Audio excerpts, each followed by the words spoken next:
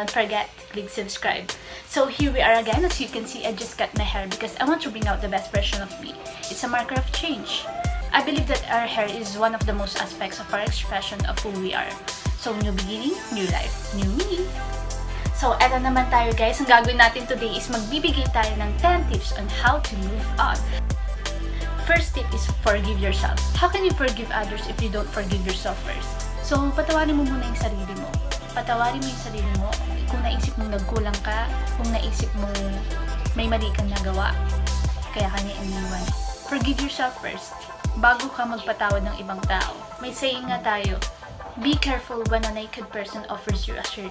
Pag sinabi mo sa friends mo na napatawad mo na yung ex mo, pero sa sarili mo mismo, hindi mo magawa. Hindi yun totoo. Hindi mo mapapatawad ng ibang tao hanggang hindi mo napapatawad yung sarili mo. Forgiveness begins within yourself. Patawarin mo muna yung sarili mo bago ka magpatawad ng ibang tao. Second, i-convert mo yung anger mo into passion. Kung may passion ka, dancing, singing, modeling, acting, painting, drawing, etc., etc., i-convert mo yung anger mo sa kanya into passion. Kung galit ka sa kanya, i-convert mo into good thing. Gawin mo yung passion mo, doon ka mag-focus para mas maging better ka. At kung galit ka sa kanya at sa kanya mo binubuhos yung galit mo, walang mangyayari sa'yo. Magiging bitter ka. So make yourself better. Make yourself better, not bitter. Third, huwag mong isipin yung mga masasayang alaala. The more na iniisip mo yung mga masasayang alaala mo, the more na mamimiss mo siya, the more na magbebeg ka sa kanya to stay, the more na mamumukha kang tanga. So, huwag mo iisipin yung mga masasayang alaala nyo. Paano? Fourth, make yourself busy. Magpaka-busy ka. Magpaka-busy ka sa passion mo, magpaka-busy ka sa friends mo, magpaka-busy ka sa relatives mo, magpaka-busy ka sa family mo, magpaka-busy ka sa studies mo, sa work mo. Make yourself busy para makalimutan mo siya, para makalimutan mo yung mga masasayang alaala mo sa kanya. The more na iniisip mo yung mga masasayang alaala mo sa kanya, the more na maaalala mo siya, the more na maaalala mo yung sakit, the more na mamimiss mo siya, the more na magmumukha kang tanga. Fifth, forgive him or her. Paano mo mabubuo ulit yung sarili mo pag hindi mo pa siya napapatawad?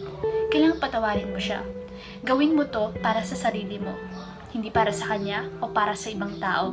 Buuin mo yung sarili mo sa pamamagitan ng pagpapatawad sa sarili mo at pagpapatawad sa kanya. Sixth, find a source of happiness.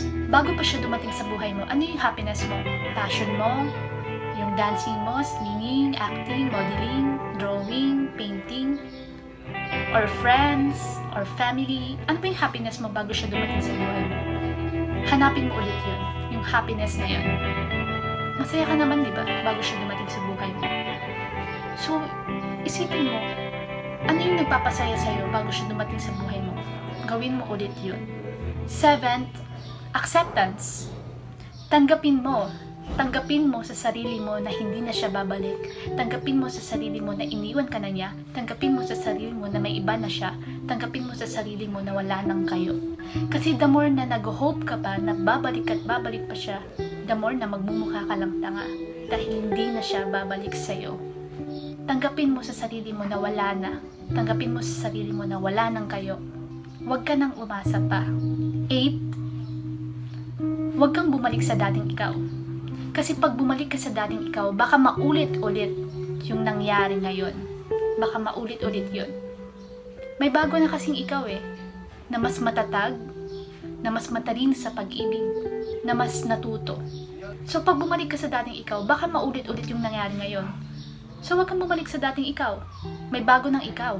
Mas matatag ka, mas matalino sa pag-ibig, mas natuto ka na. Mag-focus ka sa bagong ikaw. Kasi sinasabi nila, gusto kong bumalik sa dating ako. Gusto kong bumalik sa dating ako nung wala pa kami.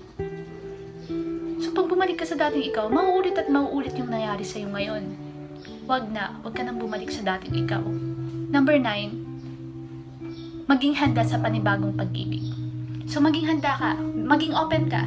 Open ka, kung babae ka, tanggap ka ng mga manliligaw sa'yo, tanggap ka at busisiin mo sila isa-isa, busisiin mo. Tingnan mo mabuti kung talagang sincere sila sa'yo dahil ngayon, mas matalino ka na, mas natuto ka na, at mas alam mo na ang dapat at di dapat gawin sa pag-ibig. Maging open ka, maging handa ka. Kasi at the end of the day, masasabi mong hindi ka talo. Kasi alam mo na eh. Alam mo na yung mga dapat at hindi dapat gawin, kung sinong totoo at sinong hindi. And number 10, love is repaid by love alone. Pag napatawad mo na yung sarili mo, napatawad mo na siya, tanggap mo na lahat-lahat, masaya ka na ngayon, buo ka na ulit, pwede ka na magmahal ulit ng panibago. At sa panibagong yun, I'm sure mas genuine yung nararamdaman nyo sa isa't isa. Dahil alam mo na, dahil okay ka na, dahil buo ka na ulit, alam mo na yung mga dapat at di dapat gawin, mas natuto ka na, nasa tamang tao ka na ngayon. Mas wiser na yung decisions mo in life. At the end of the day, wala ka ng pagsisisihan. Dahil ginawa mo na yung tama. Nasa tamang tao ka na, nasa tamang direction ka na, right place, right person, right time. I'm sure, magiging happy ka. Yun po yung 10 tips ko sa inyo guys. And sana mag-subscribe po kayo sa channel ko, Denise Frias. Hit the notification bell for more updates. Sa ulitin po, thank you so much. Bye-bye!